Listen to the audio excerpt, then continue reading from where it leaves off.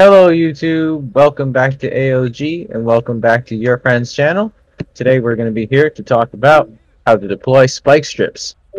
So in order to do that, you have to open up your fivepd menu through F11, go on duty, then you simply walk to the back of any of your patrol cars, hold shift and press E.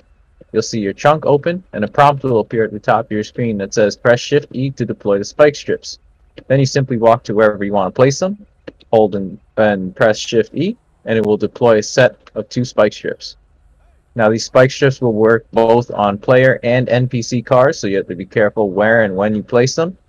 And also, since they are an object, occasionally if your server is lagging too much, it may not spawn it for other players, and therefore it may not work. So just be aware of that. And also, when you want to pick them back up, simply do the same thing, hold shift and press E.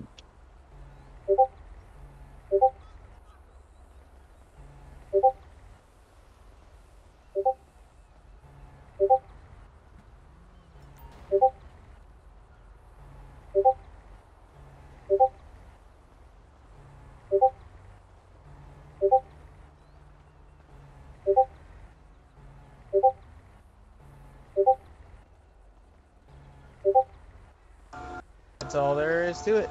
Thanks for coming, and have a good day.